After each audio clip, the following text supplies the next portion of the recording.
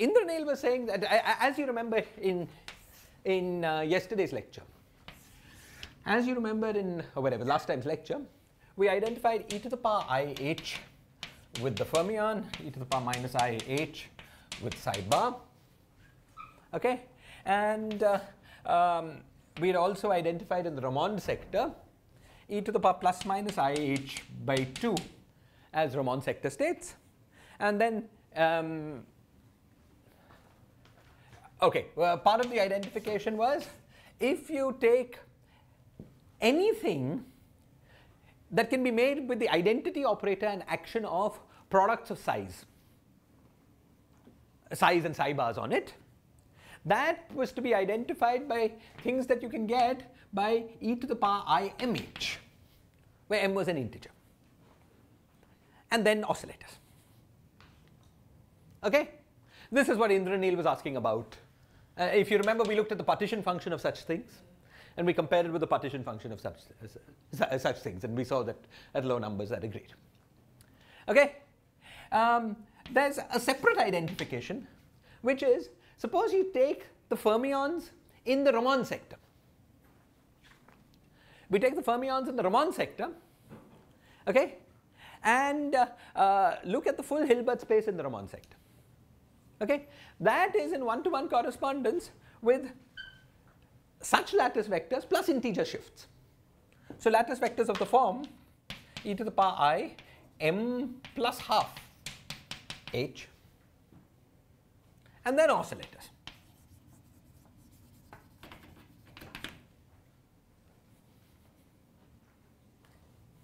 Okay, you remember that this was forced on us from the fact that this we checked was the ground state dual to the Ramond sector vacuum, and then you could build other states in the Ramond sector by bringing psis and psi bars near to these guys.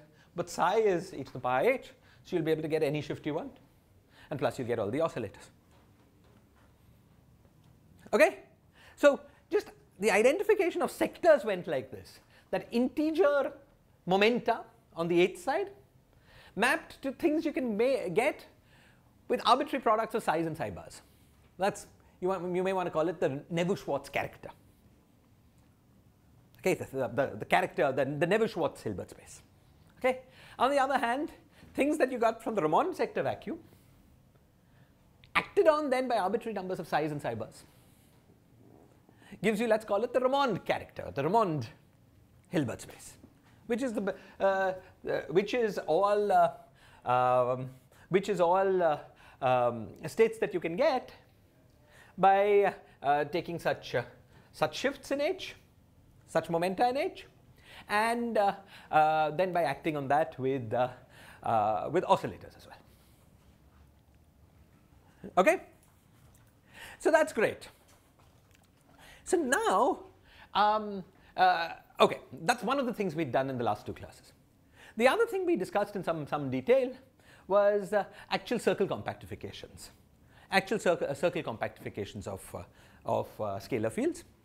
And if you remember, we had found that PL was equal to n by r plus minus WR by alpha prime. Okay, PL slash R was this formula, the left and right moving momenta.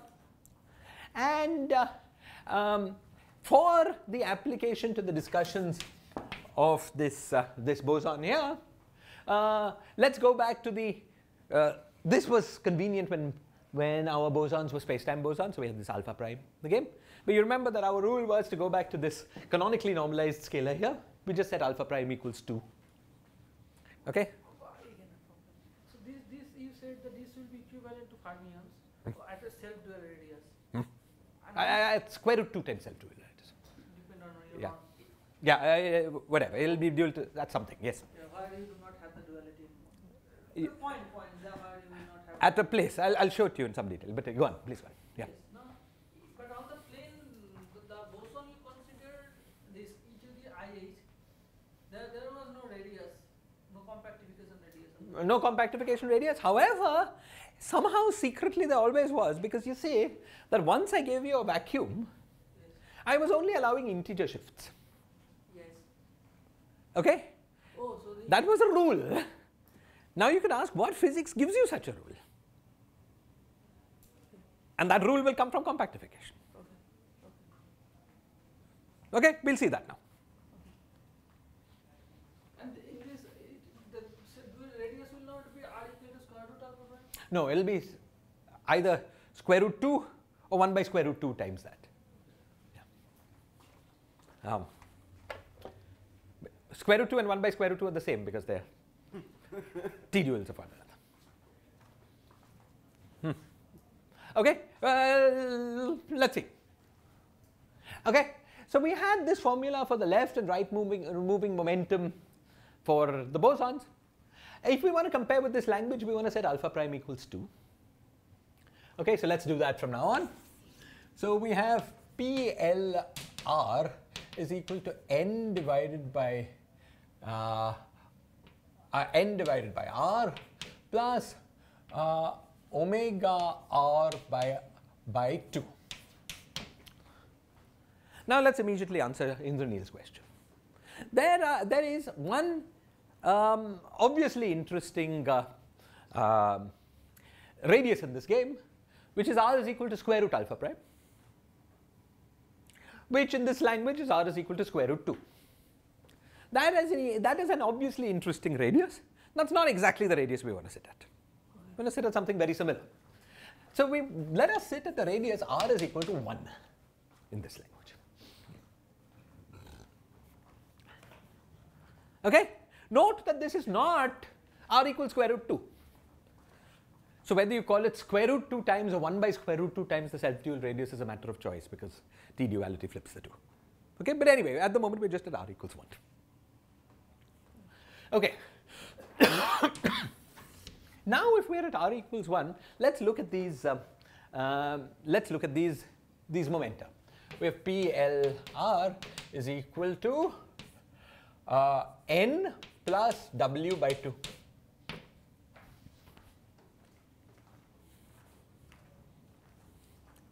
Note that this is in units such that PL is equal to 1 and PR equals 0 is to be identified with psi. And PL is equal to 0 and PR is equal to 1 is to be identified with psi bar. Because now we've gone to the units where, this is e to the power IH is psi. Okay? Great. So now let's look at this formula for a moment. Note that our spectrum includes every value of n and w. Positive, 0, negative. That was our rule. That was our rule when we started studying circle compactification. Okay? So let's look at a few values of these PLRs that occur. Okay. Firstly, of course, we have n is equal to 0, w is equal to 0. This is the identity. Okay, n equals, so I'll just make a list, okay, I'll just make a table. So n equals 0, w equals 0, and then what I'll do is list PL, PR. Like this. So we'll tabulate a few values and then see what's happening.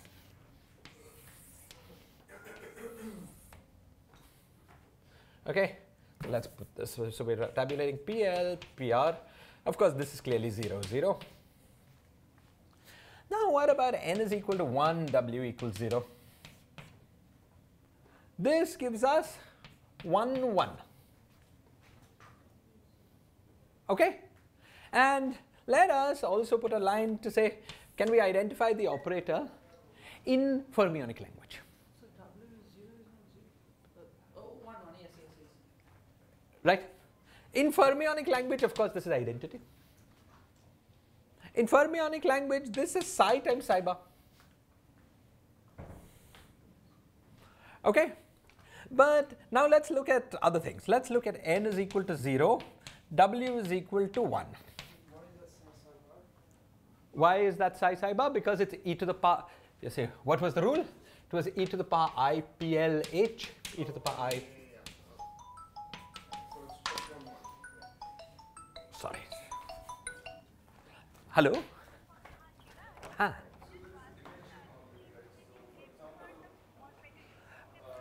In the morning, only Alex P. Yeah.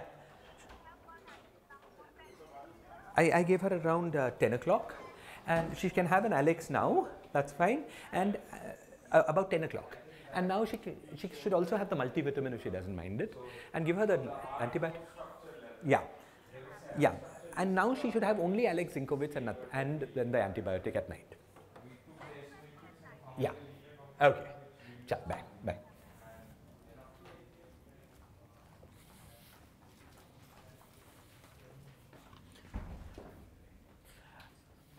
Okay.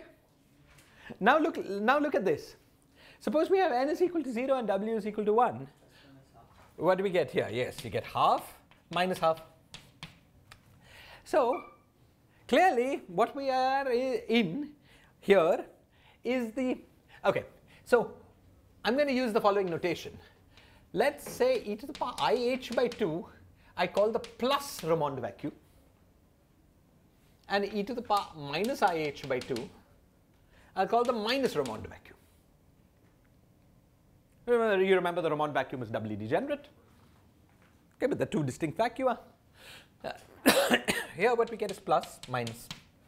So we're in the Raymond state, and we're in the vacuum for both of them. But you get plus, minus. Is this clear? Now let's do something a little more. Let's do n is equal to 0, w is equal to 2. Okay. N is equal to 0, w is equal to 2, gives us 1 minus 1. Okay. And 1 and minus 1. Now what was minus 1? Just a minute.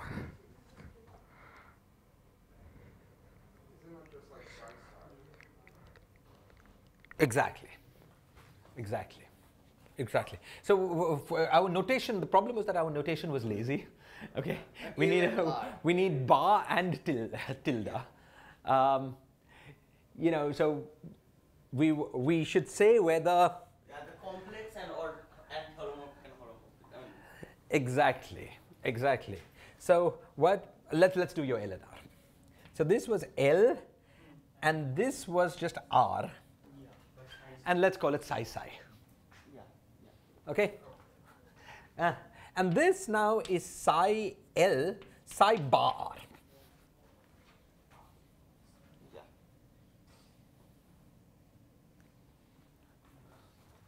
Okay. Is this clear? I'll list a few more, and then we'll see the general pattern coming out. Okay. What about n is equal to 1, w is equal to half? 1, sorry. W is equal to 1. Okay. So we get 3 halves and plus half. Okay. Now what is this? This is psi L. This is the thing that you will get by acting psi L On a tensor product with plus. on plus plus. Right? On the other hand, if you take n is equal to 1 and w is equal to minus half. I'm sorry. The Minus plus minus notation is for the Raymond sector, right? Is for the Raymond The sector. psi notation is for the Neveu-Schwarz sector. The psi notation is for the Neveu-Schwarz sector, exactly. So we're having Neveu-Schwarz. No, the psi notation is for the operator. That operator Right. can act on any sector. It's not a direct operator acting on this vector. Okay. Right. So these are all sort of operators that are sitting in the big bosonic algebra, which we happen to know maps to something interesting, but right now we don't. Right. This is, you know, if we acted on the Raymond vacuum, Right. you take that and bring the operator psi near it. Yeah. That will give you that state or that operator. I'm slightly confused. Yes.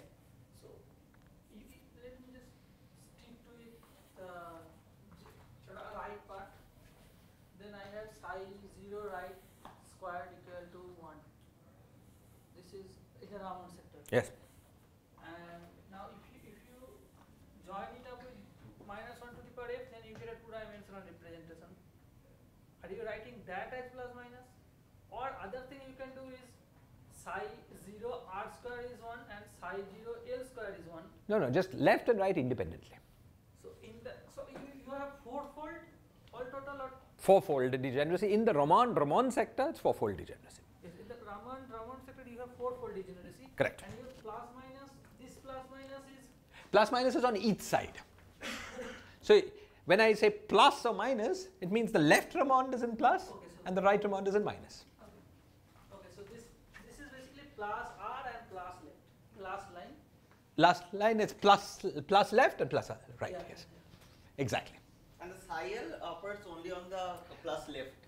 Psi L acts only on the left sector, the left sector, and the psi R acts only on the right sector.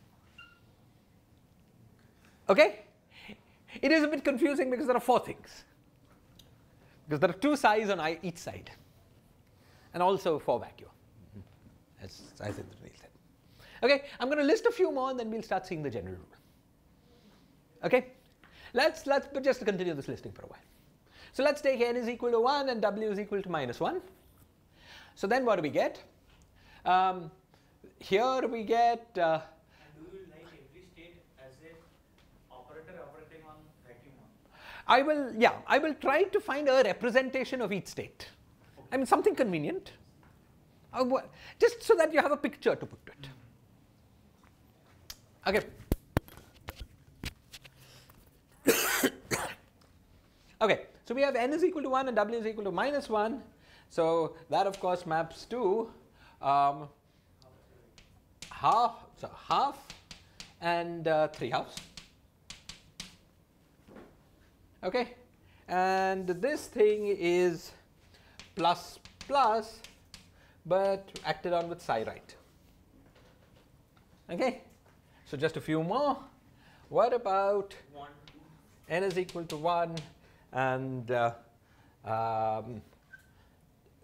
okay, let's first, we've been a bit anti-democratic. We've not put n equals minus 1s. Let's do n is equal to minus 1, w equals 0. Okay, so that is minus 1, and so is Psi L bar, psi R bar. exactly psi L bar, psi R bar. Okay, okay, you can fill out many more, but let's do 2 more. N is equal to 1, w is equal to, let's say, 2. Yeah. Okay, so this guy will be now 2, 0. Okay, and you know what this will be? It's basically psi del psi, psi L del psi L. Because you bring 2 psis together, but you know in the OP, psi 0, the whole thing is 0. So for the first operator that will click, which will be psi del psi. Okay, and so on. Okay, we could just keep going. Because you had the stress tensor in mind. What? So you didn't write psi L, but you. Well, psi L, you know, if evaluated at 0, is just 0. So you took psi L at different points and did the OP. OP, And kept the leading term, which is the stress tensor. which is the stress tensor, exactly. Okay, maybe 1 more. So what about n is equal to minus 1, and well, it's all the same, right? Okay, fine. Let's stop at this. Okay. Now I want you to notice 2 or 3 things.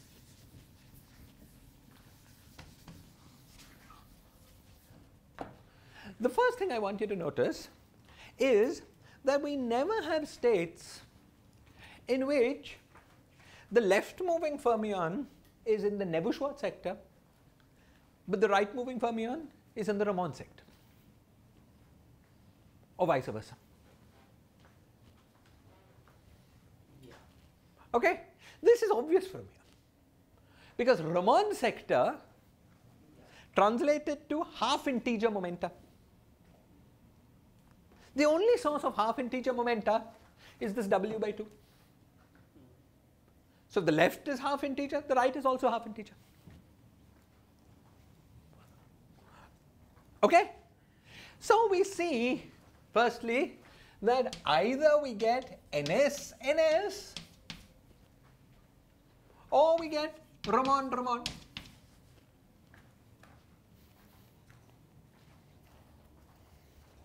Is this clear?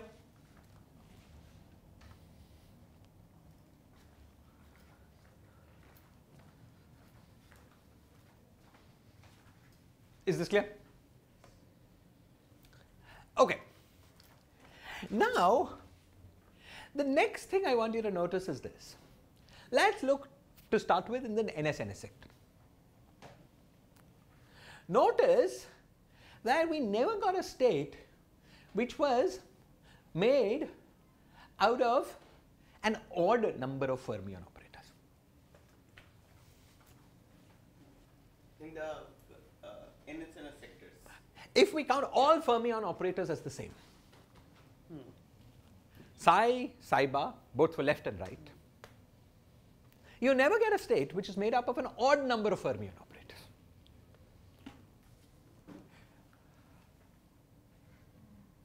Okay? You either get 2 or 0, or when you go to higher levels you get 4. Okay?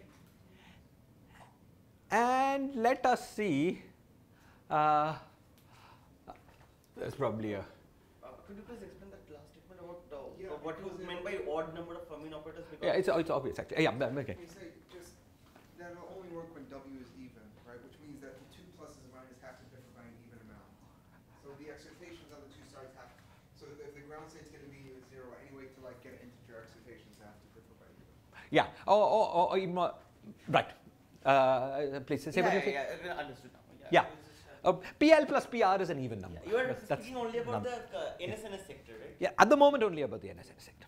Okay, so if you want to match with the spectrum of these operators from bosonic side, then you have to keep on even number of fermions. Exactly. You see, I mean, we're just saying it by enumerating. Yes. Okay? So in the NS sector, you see that we're not getting all of the NS sector. We're only getting those states in the NS sector. You can easily convince yourself that this is true, right? By just doing some mental But gymnastics. minus 1 to the F is 1. Exactly. So now we might want to define an operator which is minus 1 to the power F left plus F right. This is an operator such that minus 1 to the F left anti-commutes with both the left moving fermions, and minus 1 to the F right anti-commutes with both the right moving fermions. You take a left moving fermion through this operator, you pick up a sign of minus 1. You take a right moving fermion through this operator, you pick up a sign of minus 1. Is this clear? You see, the fact that you're getting only an even number of fermions is the same as saying that we only count those states, only those states appear such that minus 1 to the power F left plus F right is equal to 1. So, if we computed the trace of the Hilbert space in this sector, restrict for a moment to the NS, what we would get is trace of NS minus 1 to the power FL plus FR plus 1 divided by 2.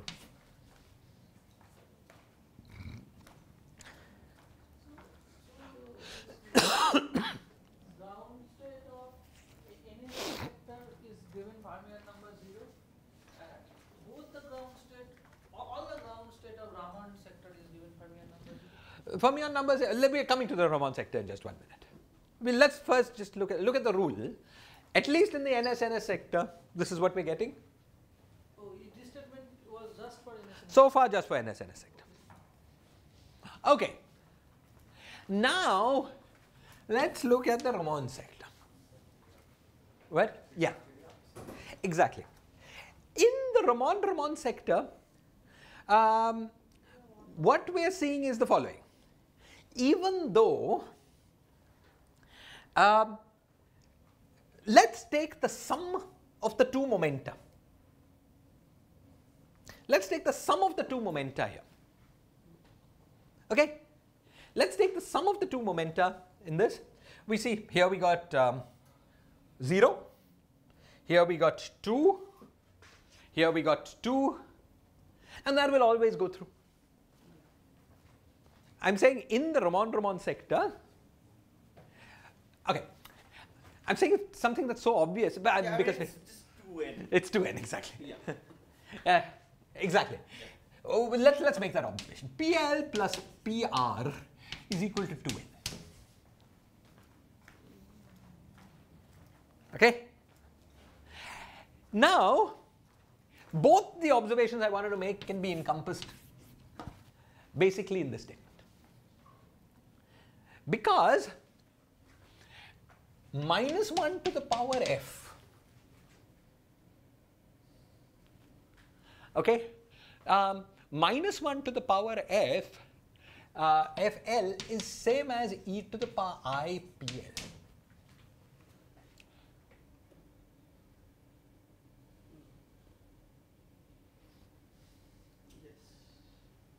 Right? That's not a, Why is it the same? Because you see, what is minus 1 to the power f? It's the thing that changes by minus 1. Maybe I got the sign. Sorry, with the pi. Yeah. No. Yeah. Yes. It's the thing that changes by minus 1 every time you add a fermionic operator. Okay? And minus 1 to the power fr is equal to e to the power I pr pi. This is the statement about symmetry being minus 1. Being minus 1, exactly, it's exactly that statement. Okay, so this statement, PL plus PR is equal to 2n, is always the statement that minus 1 to the power FL plus FR is equal to 1. Now, this is actually going to be our definition of minus 1 to the power FL plus FR. It's really going to be e to the power I, PL plus PR into pi.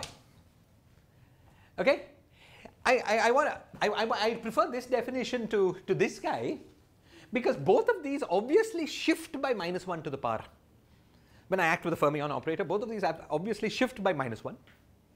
But if you have some intuitive notion of what fermion number is, maybe in the Neveu-Schwarz vacuum, it's very intuitive. Okay, identity operator should have minus 1 to the power f, 0.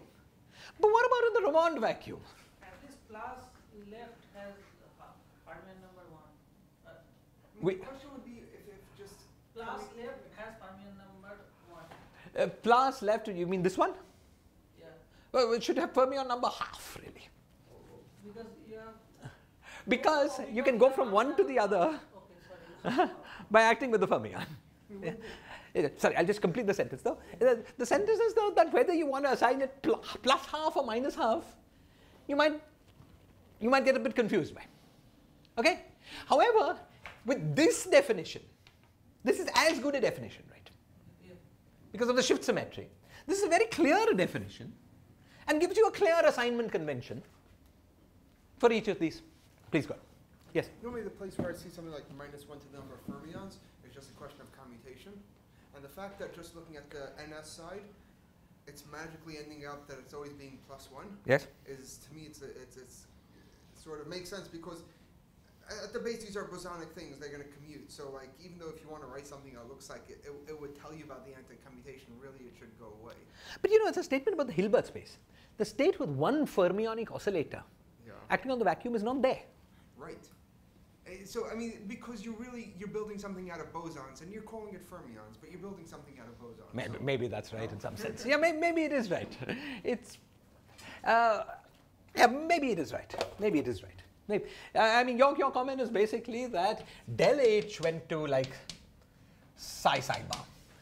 This was a very nice operator on the left-hand side, and it mapped to a very nice operator on the right-hand side. Okay, I mean, perhaps. Okay, I mean, there's something to what you're saying. I wouldn't, swear that I would stand by it, but okay, fine. Okay, so do you understand that what we are doing in both sectors, once we have a precise notion of what minus 1 to the power FL plus FR is, which is this notion, by the shift symmetry, the momentum of the boson, what we are doing is in this thing imposing the projection that minus 1 to the power FL plus FR is equal to 1. It's totally manifest from here. because PL plus PR is equal to an even integer. Okay? And so we come to this very interesting conclusion. If we wanted to compute the partition function of our theory, what we would do is to trace in the Ramond-Ramond sector and trace in the Nebuchadnezzar sector and in each of these sectors put -1 to the power, put the projector onto FL plus FR is equal to 1. This is the partition function that counts all states or all operators in our theory. Is this clear?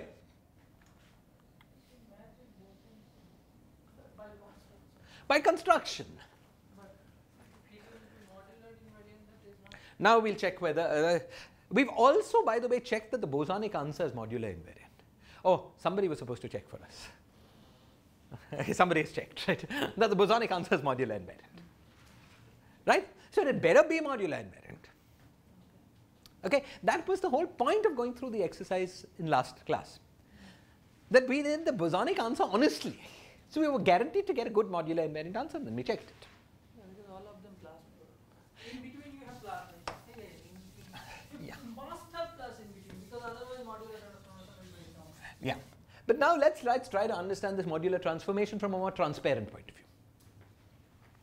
Okay.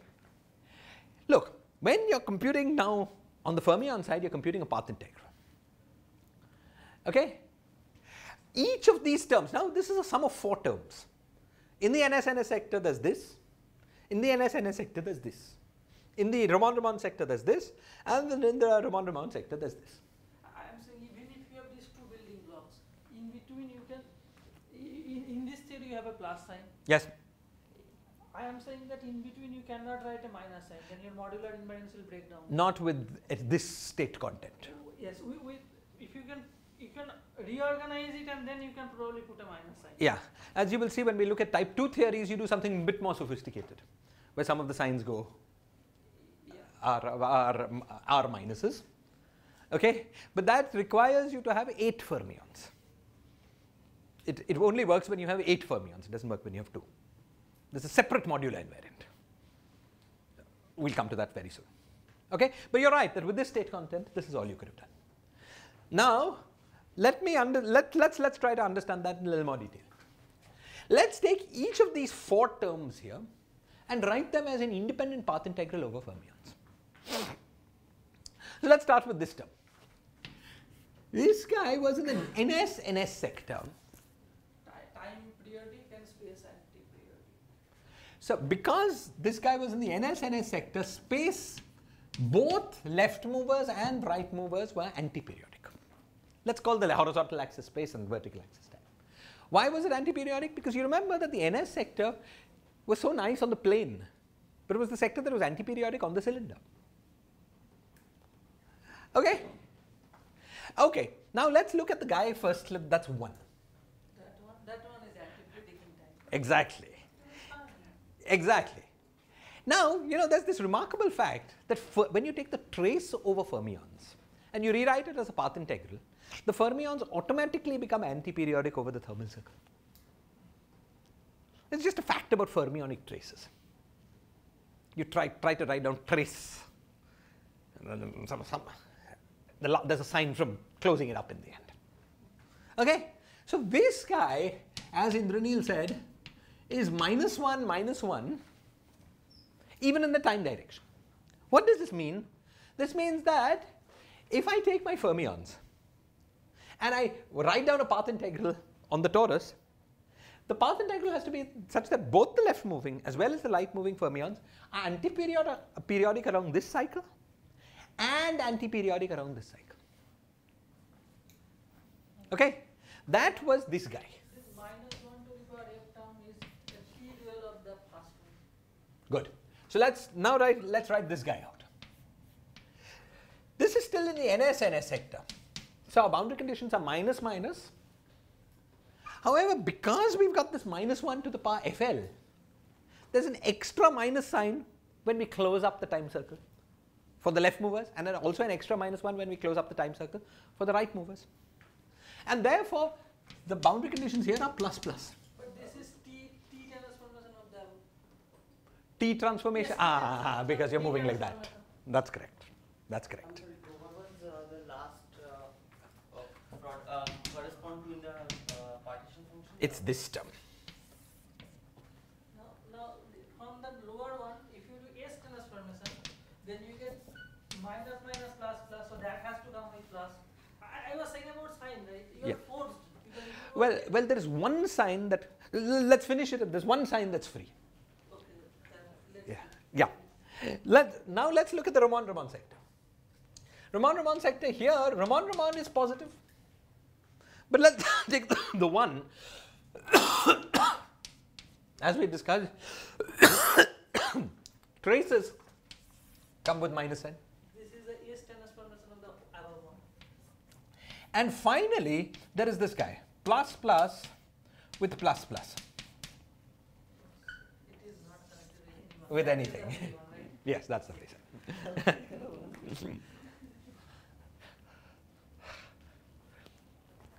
Okay? And as Indranil has been emphasizing, in our theory, we get these sectors, these various things, with the relative sign plus plus plus plus. This is probably zero, right? Yeah, it's 0. But, when you compute correlation functions, it's not 0. And you have to compute correlation functions with the same rules. So there's still content. There's still content to the fact that this comes with a plus, because you can put insertions.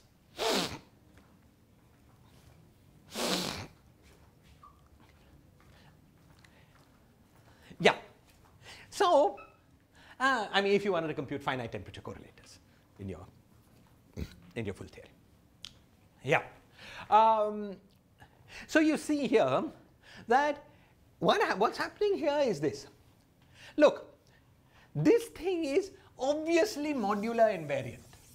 The sum of these three by itself is obviously modular. Actually, let's look at this guy first. This guy by itself is modular invariant. So what is modular invariance? Modular invariance just is the statement that if you've got a torus, any two cycles are basically on the same footing. But now, suppose fermions are periodic when they go across this cycle, and periodic when you go across this cycle. Then they're periodic when you go across any cycle.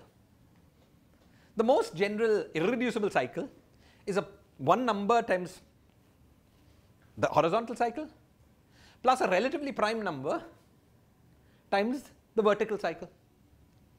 We want a cycle that doesn't break up into two. Okay? But, if it was periodic here, it's periodic if you go m times across this guy and n times across this guy. So this guy is completely periodic. Okay? So all cycles are on equal footing. Okay? And this guy is modular invariant by itself. Do you understand what I'm doing? You see, the torus is a geometrical structure, but what we're doing here is picking out two cycles as somehow distinguished and giving the boundary conditions for fermions along those two cycles. But in a torus, no cycles are particularly distinguished. You can choose any two. So you're breaking some democracy. You're breaking that symmetry that all cycles are somehow the same. This set of boundary conditions does not break anything. This set of boundary conditions looks like it. This you might think is also democratic. But it's not. Because what about on the 1-1 cycle? If a fermion is antiperiodic as you go from here to here, and antiperiodic as you go from here to here, then it's periodic as you go from here to here. Okay? So, if there is a sector which is minus, minus, minus, minus, you will be forced to have these other two sectors. Clearly, if you have this sector, you must have the other one, just by switching this guy and this guy. But also, if you have this sector, you must have all of these. Because, as we've just discussed, if you have minus, minus, and minus, minus, if you go on this diagonal, it will become plus, plus, minus, minus. Or equivalently, this guy, okay, Implies the others. we'll go back to this by doing the inverse operation. So it's easy to convince yourself just on very general, simple geometrical grounds that if you want to build a partition function that's made up of these sectors, all three have to appear and have to appear with relative signs plus, as Indraneel has been emphasizing. And that's how it does work, directly from the bosons.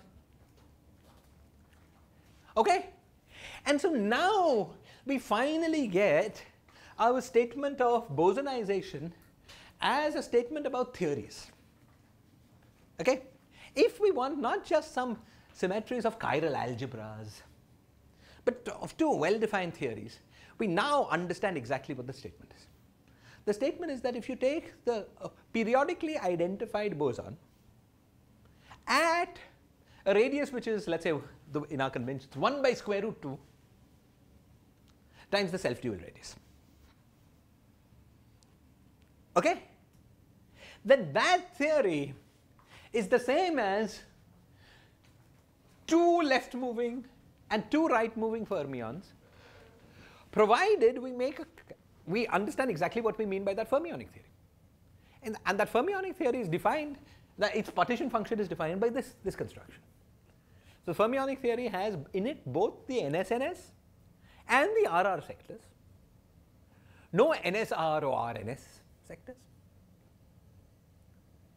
Okay, and the Hilbert space is projected to be +1 under the projector under -1 to the power FL plus FR. Is this clear? Okay, so this has taken what was previously a duality between two algebras, sectors, and converted into an actual duality between two real theories.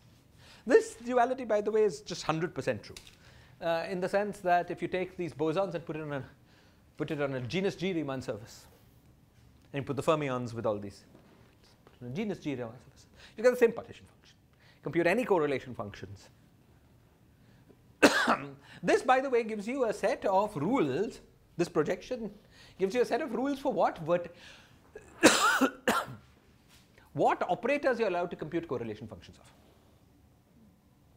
In the bosonic theory, these are these operators. In the fermionic theory, these are these operators, the ones we listed out. Okay? The operators that contribute to this partition function. The operators will have single-valued correlation functions with respect to each other. It's clear because we checked it in the bosonic example. Okay? They will have single-valued correlation functions with respect to each other. You know, it was dangerous because if we start taking things with the Ramond sector and Nebuchadnezzar sector, the Ramond sector had an e to the power IH by 2, and you might get funny cuts as you go around. It's this coordination, the fact that this projector, for instance, plays a totally crucial role. Okay, that allows all correlation functions of allowed operators to be mutually local. Okay, so this now gives you a well-defined theory of fermions. Okay, and this well-defined theory of fermions is dual to another well-defined theory of bosons. It has a very beautiful geometrical interpretation, namely the theory of the bosons at radius is equal to 1 over square root 2 times self-dual radius. Okay, questions or comments? What? What happens to the duality? Well, the duality just says that you could either think of it as the theory of bosons at radius 1 by square root 2 times self-dual radius, or square root 2 times self-dual radius. These are actually the same theory. The space of circle compactified bosonic theories is a half-line. That's what actually T-duality tells you, is a half-line. You might have thought that the space of circle compactified theories, well, that's half-line that doesn't end at 0. Let me say that more clearly. The space is labeled by R with R greater than equal to square root 2. Because if you have an R that is less than square root 2, you T-dualize it. It just becomes the same conformal field theory. And so T-duality from this point of view is just talking about, yeah. So okay, let's do some. What if you did the self-dual radius? What content you would have found? you would have found, you wouldn't have found psi and psi tilde in the spectrum, for instance, because you would have had square root 2s all over the place. Yeah, square root 2 all over the place. And you would never have got, you wouldn't have got 1, 0 in the spectrum, for instance. It just is nothing nice happens. Okay, actually, the bosonic theory at the self-dual radius, there is something nice about it, and we'll study it. The nice thing about it is that it, the nice thing about it is that it has, I mean, it has interesting interplay with SU2 Wessel-Minowitten theory. We'll study this as we go along. Yeah. But if you have done this exercise with the other radius, you would have found the same state. Exactly the same. It would have just interchanged momentum and winding. As we discussed, right, the spectrum is exactly the same of these two theories. It makes no difference. It's just a different. R equals 2. R is equal to, exactly. R is. That was the statement that PL and PR are matching with a minus sign. That was the observation. Yes. It makes no difference. Though that's actually just writing down the same theory in different variables. Different way, some bars will go. Yeah. So I think Indra Neil's intuition was that it's unnatural for this to happen at anywhere but the self-dual radius, because if it happens at one place, what about the other place? But they're actually just the same theory. They are the same theory.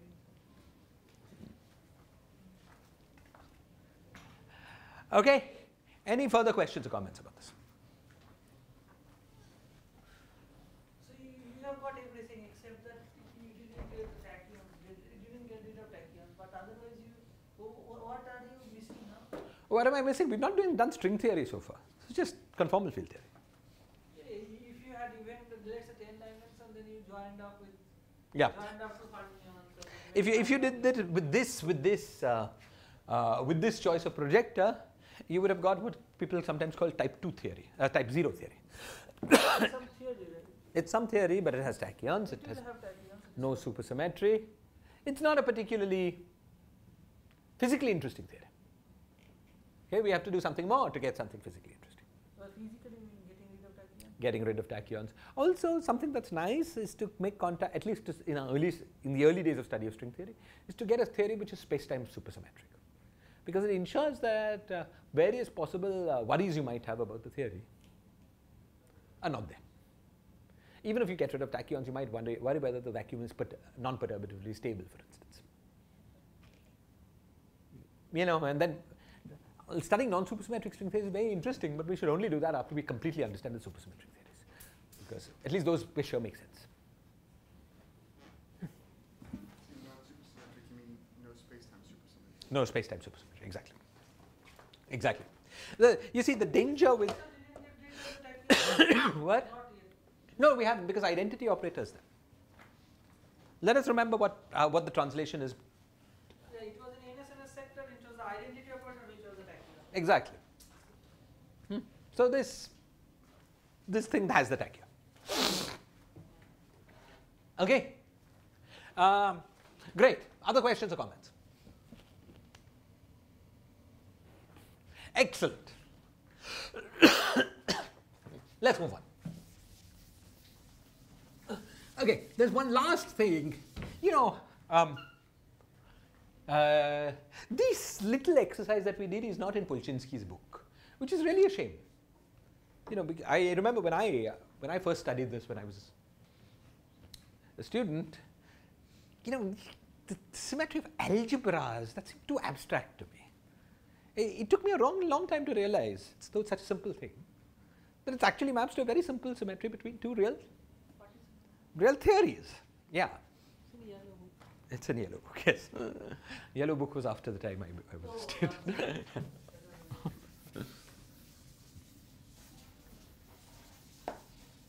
Yeah, I mean, of course, it was papers all over the place. It was just something that, if you're just reading Polchinski, you don't realize. Yeah. Okay. Great. Now there's one last clearing up operation we want to do about bosonization, and that's as follows. That goes as follows. I cannot remember, did we ever talk about these linear dilaton conformal field theories? Okay, so let me quickly talk about that. Okay, because we'll need it. Suppose you have 1 by 4 pi, let's do the 1 by 8 pi del h, the whole thing square. Maybe let's do it in space-time normalization. Because then we can easily put alpha prime equals 2. The reverse is a little harder work.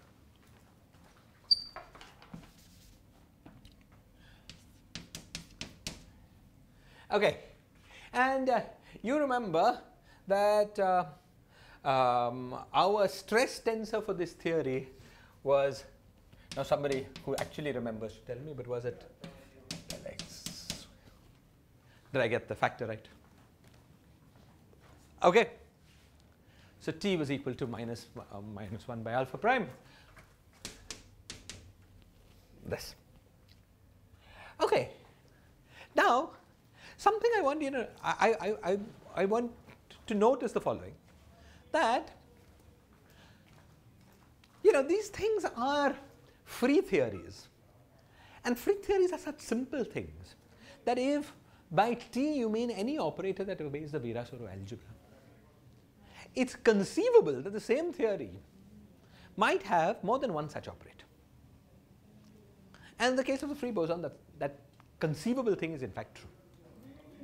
Okay? Let us take this plus A del squared x.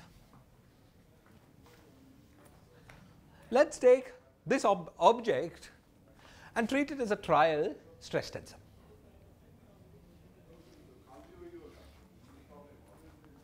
Okay? This is from the concept of balance of charges. You said the currents, T is a current. So you're saying the algebra of the currents is the same. I'm saying that there's a one parameter set of inequivalent stress tensors. As you will see, the central charge of the theory will change, will depend on A. So the algebra will change. The algebra will change, the central charge will change, but there are, in the set of operators built out of the free boson theories, there are many possible objects that you could identify as the stress tensor. It will give you stress tensors with different Virasoro algebras. That will change the concept charges. LMs, you mean? Yeah, the ones that you get integrating T. Yes. Then Yes, it will change the conserved charges. It's a completely different identification. There is some operator algebra in the theory, and we identified T as one operator, and then everything, the LMs came from that. Now I'm making another identification. You can give it another name if you want. this is not the kind of improvement that one usually does. It usually does not change the charges. Well, it will not change the energy, because the energy will come by integrating this guy. Yes, that's the kind of thing like energy, momentum. Will it change those things? On that point? It will change LMs in general. There will be some things that it will not change. Let's check. I mean, what about the SL2 charges? The SL2 charges, let's check. Okay, so T was equal to sum over M, Lm by z to the power m plus 2. Okay, so Lm is equal to z to the power m plus 1 T. So the question you guys are asking me is what? So now I'll put in this change in T. You want to know when is the change in Lm trivial? So that's the same as the question, when is z to the power m plus 1 times del 2 x trivial?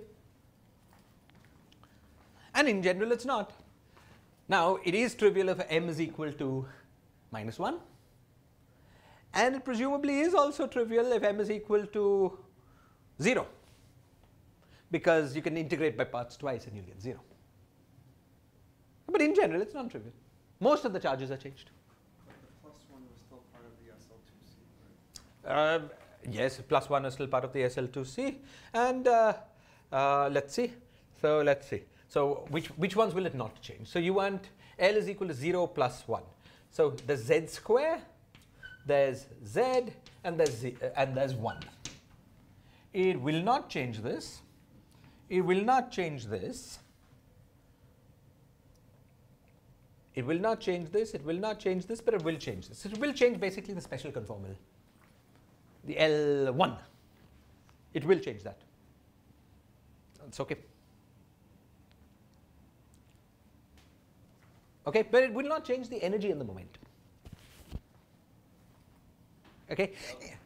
Which are linear combinations of the L0 and L0 bars. Exactly. This is a traditional improvement term for the from the point of view of the charge constructed out of T. But if you take T, dress it by some function of Z and then integrate, then it changes things. Okay? In fact, there is a, if you want to understand where this term came from the point of view of the action. Okay, so this is an exercise. We consider the free boson which had this, and then put some number. I don't remember how this number relates to this, A. It's proportional to A, some number. Number times R times X. R is the world sheet scalar curvature.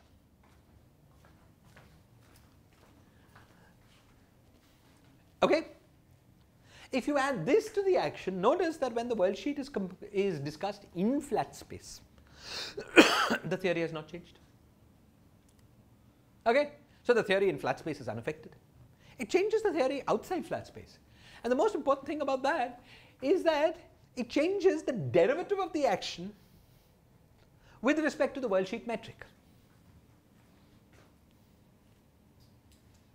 Right? You remember that R ZZ, sort of like del Z squared 5, yeah, the while factor. The important thing I wanted to say was that RZZ has a term with two derivatives, and that is linear in the metric. So if you take this object and differentiate with respect to the metric, you'll get a term which has two derivatives on X, which is this object here. Okay? This is of course a standard thing, that if I tell you an action in if I give you an action in flat space, and I ask, write down its stress tensor, that is an ambiguous statement. It's ambiguous because the way you get a stress tensor is by taking the theory, covariantizing it, and then differentiating with respect to the metric. And there may be many ways to covariantize it, because there may be many different actions which are distinct in curved space, but that agree in flat space. Sir, just a dumb question at this point. Yes. This del x and del square x here, they are with the flat metric or the curved metric, or This both of them. I mean, if this and what is the second one? I mean the first one, the first term as well. This del x squared. Yeah, yeah. So when we write here, it is covariant, full covariant derivative. Though it makes no difference really because it's a scalar. Yes. But had it been something else, it would have been the full covariant derivative. Yeah. Here we have taken the stress tensor for this thing and then specialized to flat space. So after differentiating, we have said G is equal to eta. So there it really means the flat space derivative. It's just del Z square. I guess there should have been a question when we introduced the superstring. Yes. So, you're right. The point with the X field is that it was a scalar.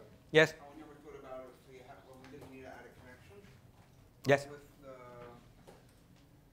fermions, Yes. they're not. So should I just assume everywhere that we had derivatives of fermions on the world field? Yeah. So of course, the fermions are spinors from the point of view of the world sheet. Yeah.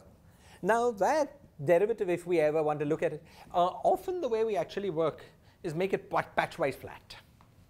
But then if you want to get the transition functions right, we have to answer your questions. Okay, and the derivative includes the spin connection. Can't we just say that between diffeomorphisms and whiles we can just make it flat? Or does that argument not hold? Between, you can make it patchwise flat. Yeah, we can patchwise flat. Okay, But there's nothing I can do to a sphere to make it. genuinely flat. Yes, and that's enough for many purposes. But when you want to compute the partition function, for instance, it will relate to the question of what is the spin structure of the fermions as you go around, and so on. So it's nothing that you can completely get rid of. But now symmetry is gone. What? Shift symmetry is gone. That's correct. That's correct. Shift symmetry is gone. So I mean, you may or may not be interested in this for some physical purposes. For instance, when we try to study this as a world sheet theory of a string in flat space, we will not put this term there unless there is some physical context that requires us to. As you said, it will break Lorentz invariance. But just as a two-dimensional conformal field theory, this is a perfectly well-defined conformal field theory with a perfectly well-defined stress tensor. Now, I want to quickly understand the properties of this theory. Okay, so there are 2 or 3 OPs I want to compute. The first is T of Z, T of 0. Okay, I'll leave as an exercise for you to check that the non 1 over Z to the 4 pieces obey the standard OPs of a stress tensor. 2t plus derivative t by 2t by z squared plus derivative of t by z. But I'm going to compute the z to the 4 piece so that we can read off the change in the central charge. Is it that because R is local, it will not change the most singular term? Is it that in XXOP, the short distance limit? It is going to change the most, of x's, the XXOP is unchanged. Because that is just, in order to understand the XXOP, you only need the action in flat space. The action in flat space is not changed. Why do I need only X? Because the XXOP came from solving the Schwinger-Dyson equation of the path integral in flat space. You are in a general curve metric. No, I'm not in a general curve metric. I was in a general curve metric only to the extent that I needed to derive the stress tensor. Otherwise you are not. I'm not. I could be, but at the moment I'm not. I'm just working in flat space. But if you are on general calorimetry, Yes. This R is locally still flat. R is locally still flat. What does flat mean? Meaning, It's not zero. yeah, no, it's not 0. It's going to change anyway in a local. So then I do not even expect that all the OPs can change because of this coupling. Not in flat space. In flat space, the theory is unchanged. It's only the operator, the stress tensor, that has changed. So suppose we are studying the theory on the plane, Yes, but if it was a general metric, then things change. It will change because locally your theory is changed. Yeah. Locally it is not even locally the same. Correct. Topological difference. However, it will change in a soft way. Because this R here has factors of 1 over,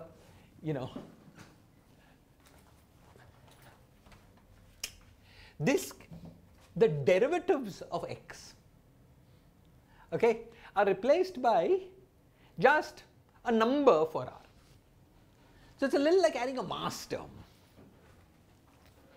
Not quite, because it's not x squared, but it's a little like that. So to the extent that very short distance properties are determined by very high momentum, Yes. that will not change. Derivatives on x, you put it on R. Well, no, see, suppose we look at the 2 terms. In the first term, let's say we're at very high energies. You'll be estimated by p squared x squared. Yes. In the second term, we'll estimate it by number, which is whatever the number that R is, times x. Yes. When p is very large, the first term will dominate the second term.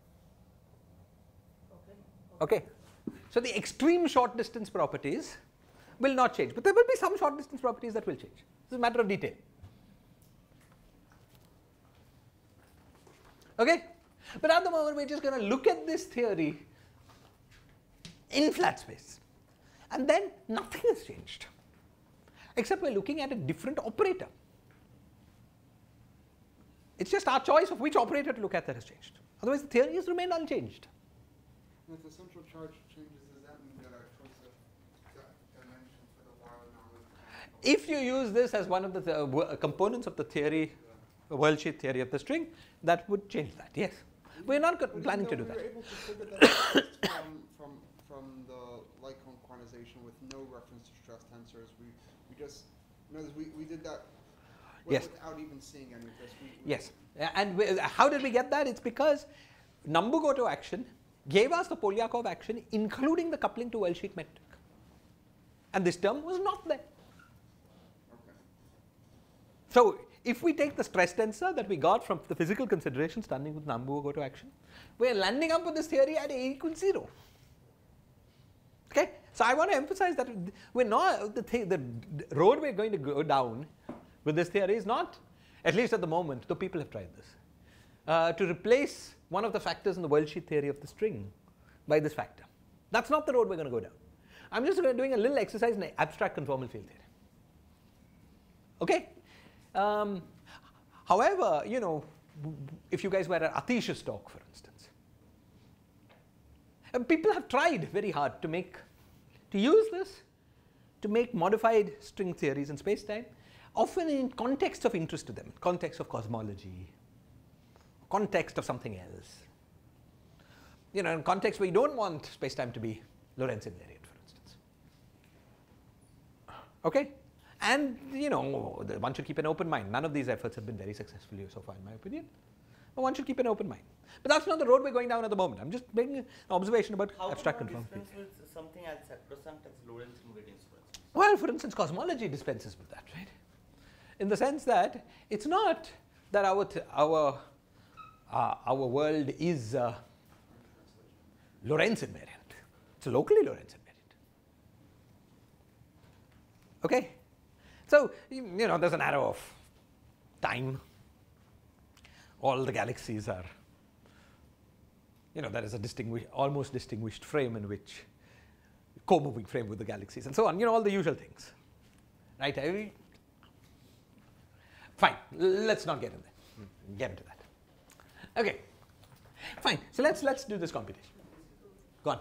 For this way you can take any stress tensor you want and derive from this kind of modifications. Now, if you don't want to consider this, if you want to consider flat space, my question is how these two theories are related. How are they related? Well,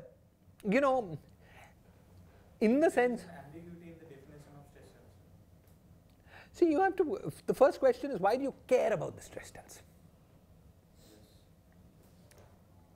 In string theory, we care about the stress tensor for a very particular reason. We're going to gauge the theory by diffeomorphisms. Okay?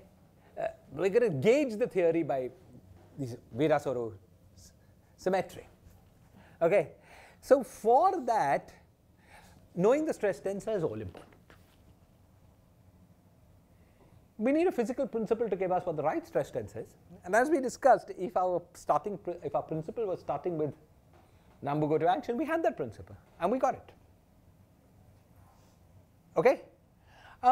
Beyond that, it's not so clear how much you care. It's for your application. You see, let's say that energy is physical. Energy is not going to be affected by such an improvement.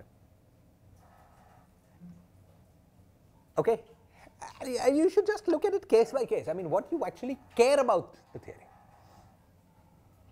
Is this generalized R kind of corrections? F of R. If R is not linear, then it will not affect the stress tensor in flat space. Because if you differentiate once, you'll still have an R left behind, which will be vanish in flat space. Yeah, okay. Okay. All excellent questions, but let's move on. Okay. Now we're going to compute the most singular piece of this. Okay, just to make sure we're getting all our normalizations right, I'll recompute it for the part that we've done many times before. Remember that we have minus alpha prime log of alpha prime by 2 log z xx log mod z squared, but we're only looking at the holomorphic parts. Yeah, okay. Okay, so let's do this. The most singular part comes from contracting both del x's with both del x's. There are two choices. Okay, so this guy goes to 2 times, and then each of the del x's gives us derivative times derivative on log z. Okay, and so each of the del x's gives us 1 by, yeah, so alpha by 2 times alpha by 2 squared times, there was a factor of 2, and then we get 1 by z to the 4, and there are various signs, but they go away because it's squared.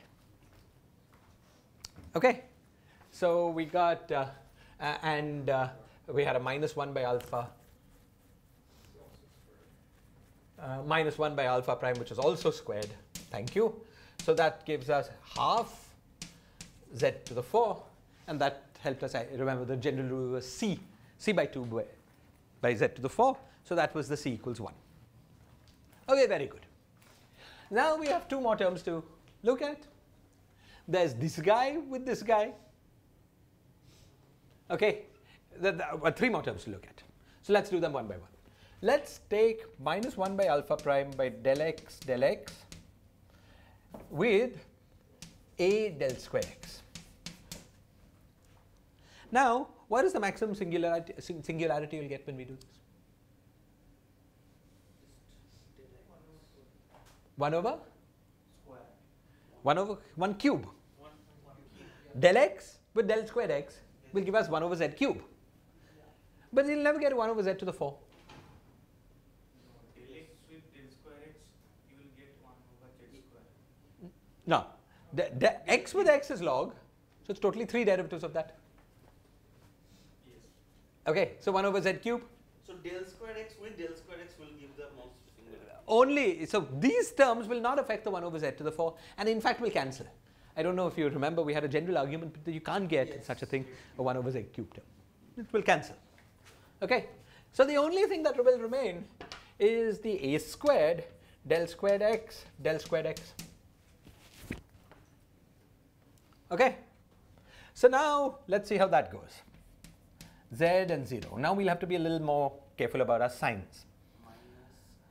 We'll get a squared del squared 1 del squared 2 times minus alpha prime by 2 times log of z12. Right? Yes. Okay, now let's count the signs. Well, firstly, if we do it without signs, we'll get z, then a factor of z squared, z cube, z to the 4. But in going from z squared, so we get a factor of 6, is that right? The number is 6a squared into alpha prime by 4 minus 1 factorial. and then there's a sign. Yeah. Right, because log gives now no factor, minus 1 gives a factor minus 1, minus 2 and minus 3. Okay, so that's 6. And now there's, And also 1 2, Yeah. because of 1 2 there will be relative factors. You have to have at least, no, that won't change those factors, it's just a sign. Because you No, can, yeah, I mean, not factor signs. That's what I mean. no, no, Signs. but you can have let's say the 2 is the one that gives you the minus sign, you'll have 2 of them. There's an even number of 1s and an even number of 2s, so you'll end up with different, yeah, well, The we can make them all del 1 squares. For Yeah, instance. yeah. Del 1 to the Yes, 4. Yes. So log minus plus minus. no sign. Okay, so we just get this. Okay, so we have C is equal to, and then we're supposed to, not count the 2 when we count C. So 1 minus 6 alpha prime A square.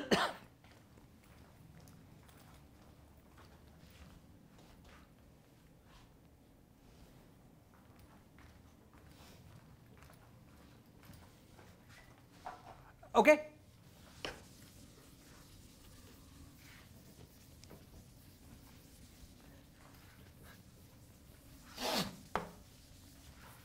Now we have explicitly alpha prime dictating the allowable dimensions, right? If you regard this as the component of the world sheet theory. Alpha prime would sort of be something like the tension of the string, right? Yes, yeah. So this is basically saying the tension of the string is going to dictate what dimensions you'll use for while anomaly. Is there a physical expression for that? Well, it's just that this term here It also depends on.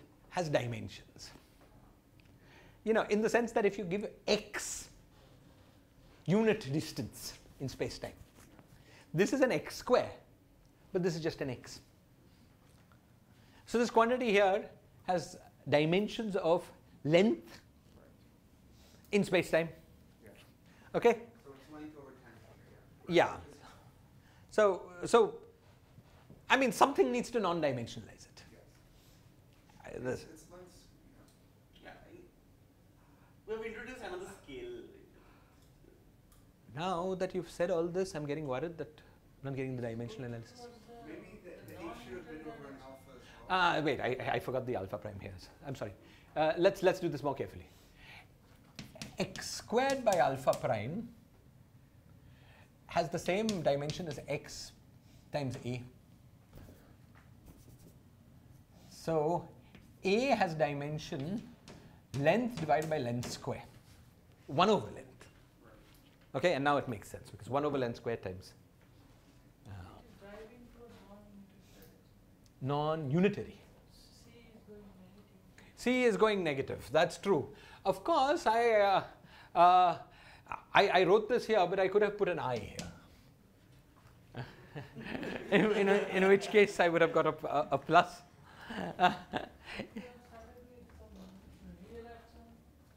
If I started with a real action, I'm not right. I suppose there's no room for an I between here and here. Yeah, that's probably right. Yeah. So at the moment, we have probably got this right with some real number. But I want to emphasize, that we are not going to use this as component of world sheet of string. Well, for instance, on the world sheet of the string as auxiliary things, we're very happy dealing with non-unitary theories. BC theory was such a theory. Okay, so this is going to be of that nature of study.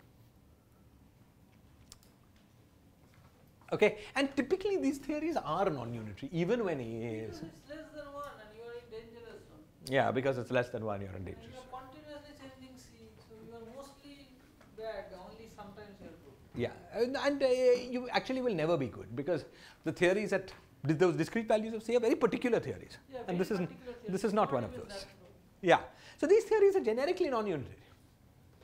Okay, that's fine and it's true. Okay. Non-unitary or not wild card? No, non-unitary. That it will generically, that if you try to make this theory imposing the usual hermiticity properties on the stress tensor, you will run into generally non-unitarity. Okay, fine. But doesn't matter. As I said, we've not been scared of dealing with non-unitary theories before, so let's not get scared now at this late stage. Okay, let's keep going. Now, the reason I brought this up is something that is to answer a question you guys might have had.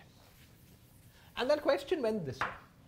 Look, I told you that bosonization works when you have two fermions. But though we call them psi and psi bar, as you remember, the actual theories we worked with was identical at the level of the Lagrangian to the BC system. You just rename psi as B, C and psi bar as B, and at the level of the Lagrangian, okay, these two theories became identical. Okay, so you might ask, what is the correct bosonization? Is there a bosonization of the BC theory? Okay, now in order to address this question, let's do one more little exercise here. And that little exercise I wanted to do was the following. Suppose I have e to the power I kx. I want to compute its scaling dimension. Okay, so what we need to do is to take t of z e to the power I kx at 0 and look at the maximally singular term. Again, I'll leave you to check as an exercise that you get the form of a primary operator.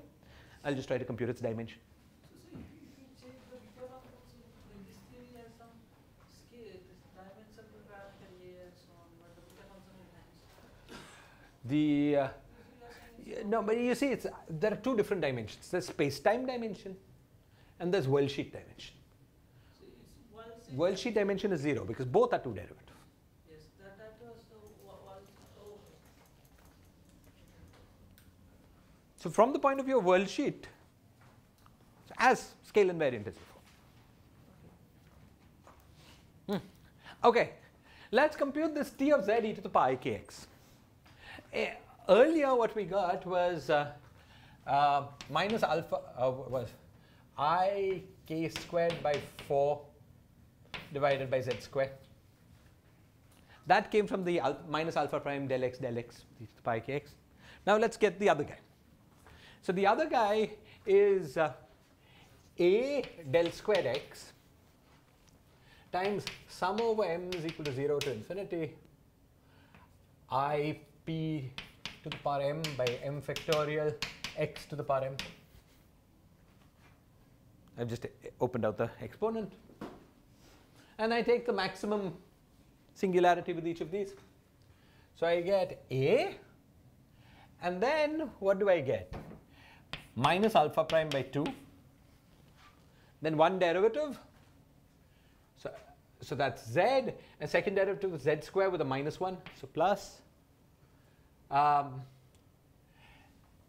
then there will be ip the whole thing squared, and then e to the power p x, the whole by z square.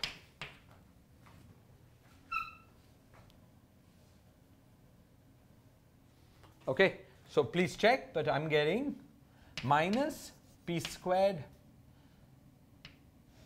a by a alpha prime by 2. Also negative. Minus alpha prime p squared k squared something's wrong, something's wrong. I'm sorry, I got this wrong. This should have been IP, because I know one del squared is acting on one guy. Okay, so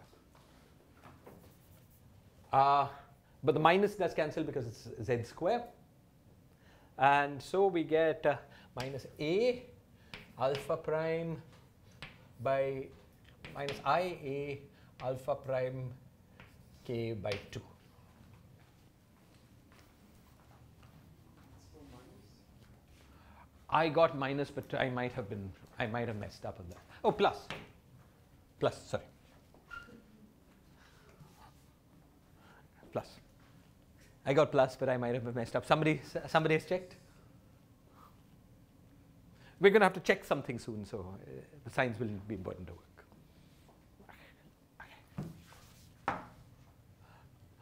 Okay. Unless somebody protests, I'm going with this. So delta is equal to alpha prime k squared by 4 plus I a alpha prime k by 2. Okay, this is the delta of e to the pi kx.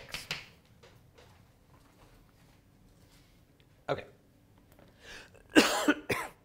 Now, let us remember. Okay. Now I want to go to this discussion of the BC system. So let's remember that the BC system was C del B.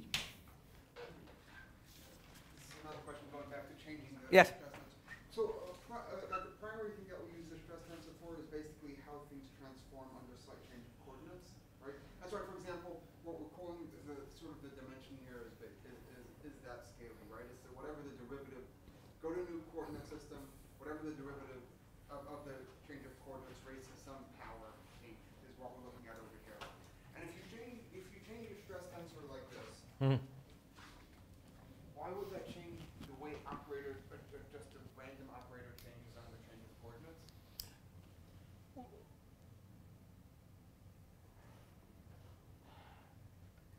Is the question in the context of why this anomalous dimension has changed? Why should changing the stress tensor change it at all? Change the anomalous dimension at all? Yeah. Good.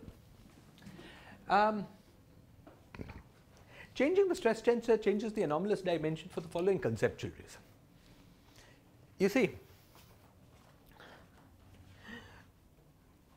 we have x of z with x of 0 goes to minus alpha prime by 2 log of z, let's say. Okay? This is great, except that log doesn't make sense. This log doesn't make sense because we've got log of something dimensionful. So something else dimensionful has to come to make it completely sensible. So if we were doing something really, carefully, You just add a term we would put some a square. Okay? So conceptually the way you would think maybe is put a cutoff in your theory. When we say x of 0 is equal to that, we say that that's, in other words, that's the blow-up term, right? And then there's regular terms, right? No, the 2-point function, if we really take the 2-point function, that's just exactly that. Right?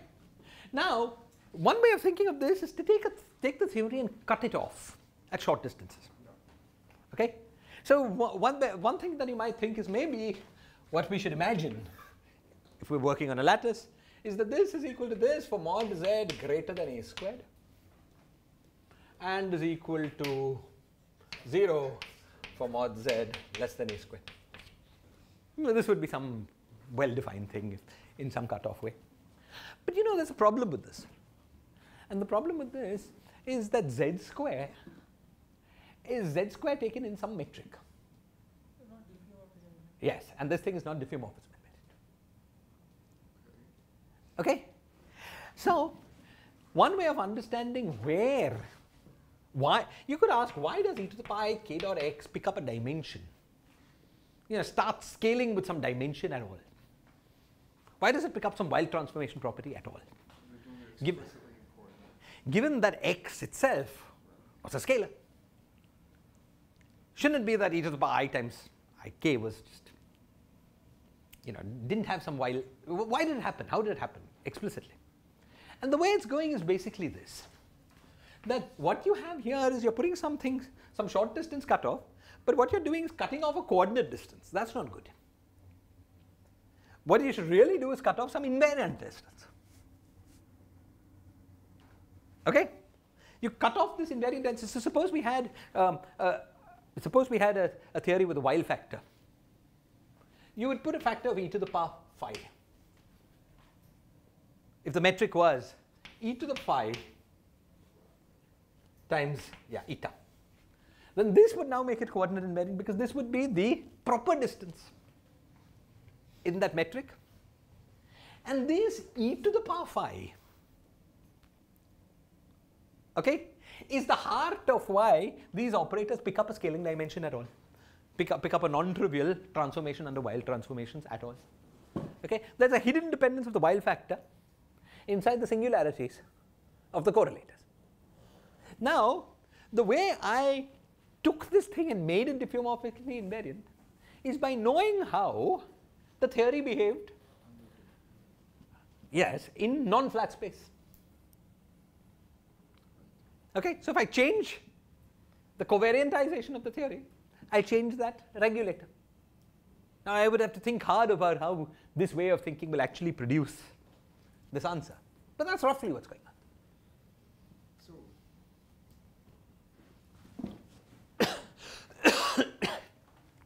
then are we sort of using like the stress tensor as like a test function to say, well, if you want this relationship to have this property for the stress tensor, then this is what it has to have for the rest of the things? Or is it just like, is there something deeper, like some sort of relationship between the stress tensor and the metric? Like, Yeah, it's just that if you want, this P is really, the Virasoro algebra is really important in telling you how your theory transforms under Weyl transformations. and we're just using the stress tensor sort of as like a test function.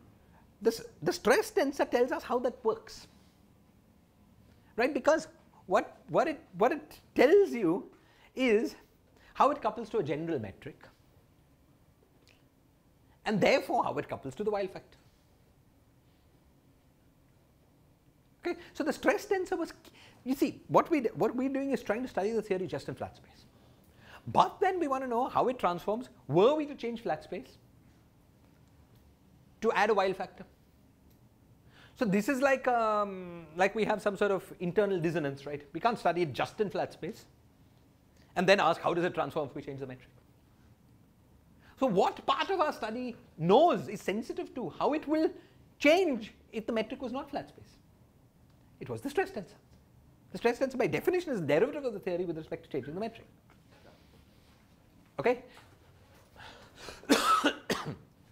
Okay, great. Fine. So let's at least quickly complete this algebra today. We're going very slow this semester for some reason, but we'll speed up. Okay.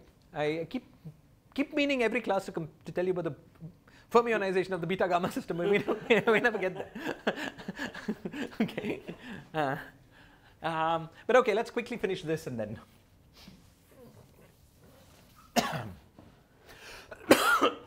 Okay. Now, let us remember that the BC theory was defined by that Lagrangian. Okay, so there's some 1 by 2 pi and so on. Okay, does anyone have a good enough memory to remember the stress tensor of the BC system? Tell me, T is equal to? B del C minus del of BC and lambda minus half.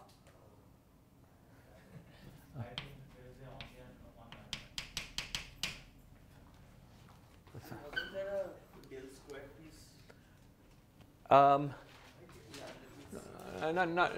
Not del square. Should be one derivative. I'll look in Polchinski. Oh, del BC minus lambda del BC.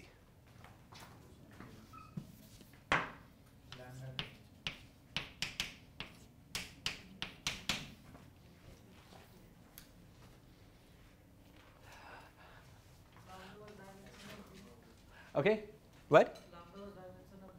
Lambda Was dimensionless.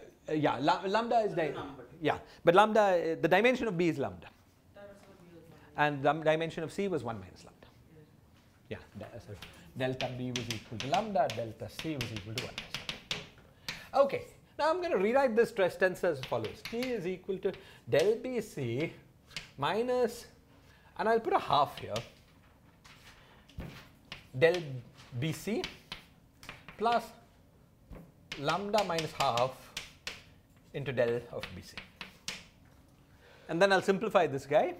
The point is that this can now be written as del BC by 2 minus B del C by 2. Symmetrically in B and C.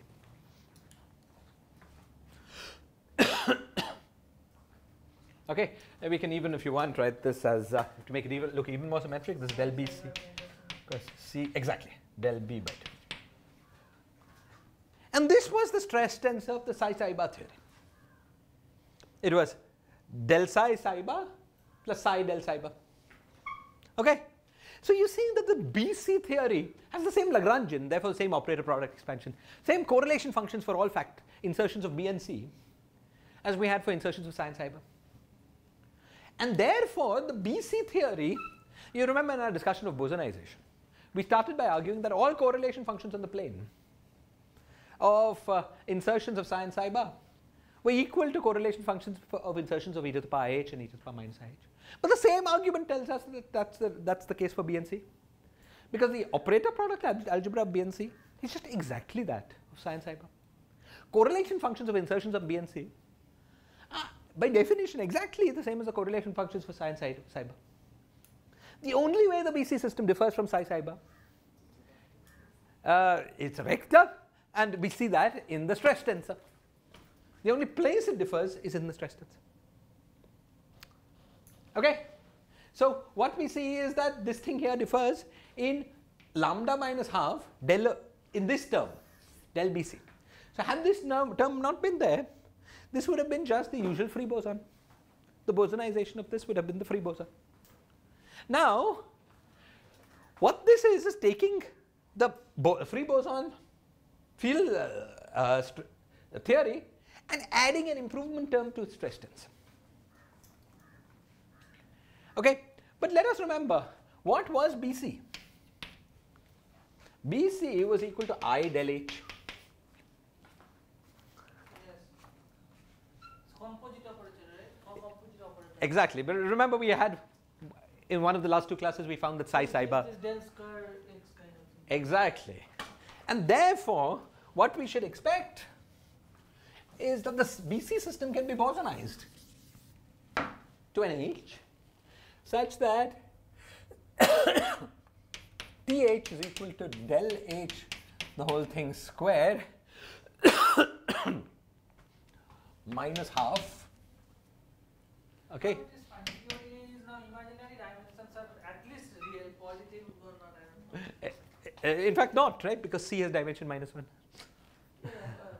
Yeah. Yeah, BC is equal to I del H. So this gives us plus lambda minus half into I del squared H.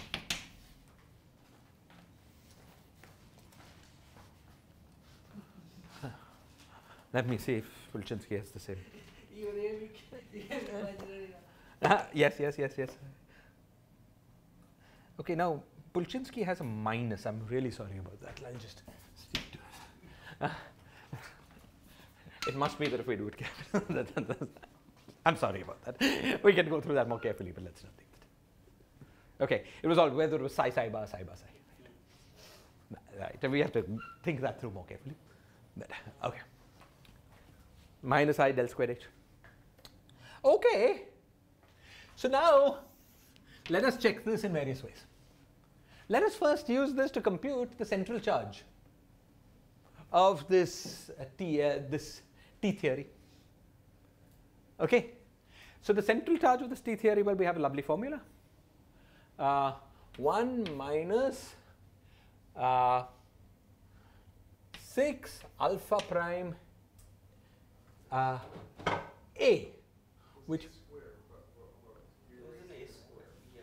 oh, There was an A square. there was A square. Thank you. 1 minus 6 alpha. So then, because of the I, it will become plus lambda minus half the whole thing squared, and then we're happy. Are we good? Yeah, I mean, alpha is here just 2. What? Alpha is Yeah, alpha is just 2. You're right. 12. 12. Okay. And let's check when lambda is equal to 2 what this becomes. It should have been minus 26, right? What's going on? What happened?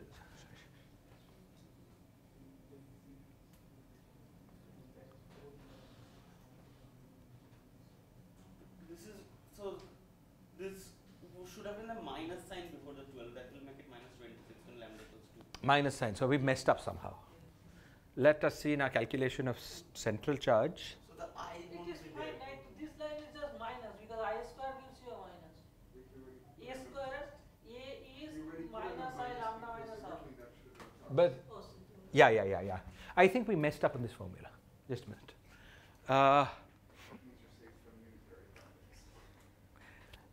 del squared, give me a minute. Del squared x, so there's a minus alpha prime by 2, and then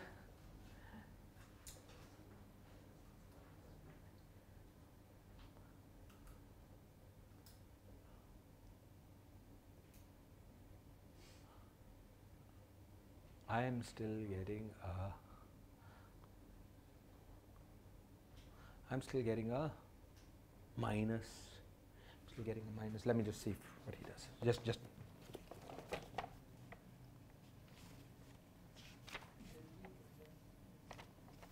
There will be relative minus. Yeah. So that will be a plus. Because it's happening 4 times. So first time it becomes 1 over z, then it becomes minus 1 over z squared, then it becomes plus 2 over z cube. And You're then right. minus You're right. You're right. I messed this up. minus 6 over. This. You're right. This becomes Yeah. plus. So this. Thank you. So Indranil's complaints, some of them might have gone away, except now they're back because we. Okay. Thank you.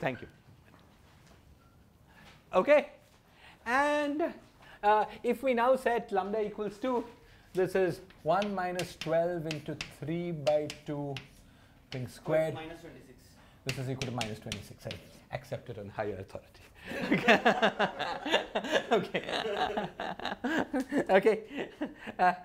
Excellent. So this actually is the central charge of the BC system. Moreover, before we completely believe this, let us check the dimensions of B and C. So what was this A? This A here was minus I lambda minus half, right? So delta is equal to now k squared by 2 plus I into minus I in a lambda minus half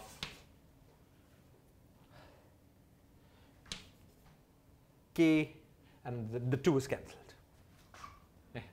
So it's equal to k squared by 2 plus lambda minus half in a k.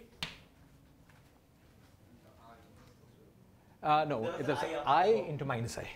Yeah, that's Okay. Now let's set k equals, you see B and C are k equals plus and minus 1. Okay, so let's so lambda is 2, so this is 1 half plus 3 by 2. Yeah, k is equal to 1. And then we get half minus 3 by 2. K is equal to minus 1. This is the dimension of B. And this is the dimension of C.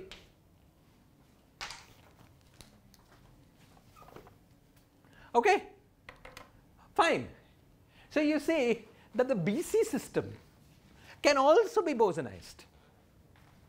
Okay, and the bosonization is, and somebody please write this down in your notes and square it, because we'll never get the signs right again. So, okay. So the BC system is this with this choice, and then the identification B is equal to e to the power IH, C is equal to e to the power minus IH. Central charges, C is equal to 1 minus 12 into lambda minus half squared. Delta B is equal to half plus lambda minus half. So it's lambda. And delta C is equal to 1 minus lambda.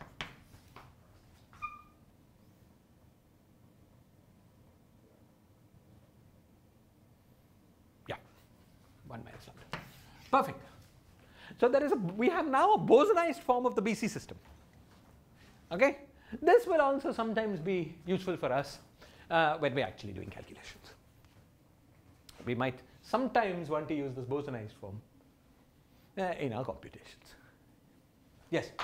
To me, there's something more, a lot deeper, a lot more surprising that happened here, because we started off with something that was a ghost, and now it's fun, right? Because the size, the size system, forget about it being Bosonised, it's the same as the sidebar system. It's like a regular fermion now, right? So initially the issue was that it was transforming like a vector, even though it was a fermion. And now what we did was that we said, I can't, in other words, its transformation properties was wrong. So what we did was we modified the stress tensor, which, if I understood what you said before, modified how it transforms into the while part. And we let this while part correct for what was going wrong with sort of the regular Lorentz part, that it was doing a vector, not a spinner. Wait, but let's see. We've not fixed anything. We've just viewed it as a deformation of a good theory. Of a proper theory, right.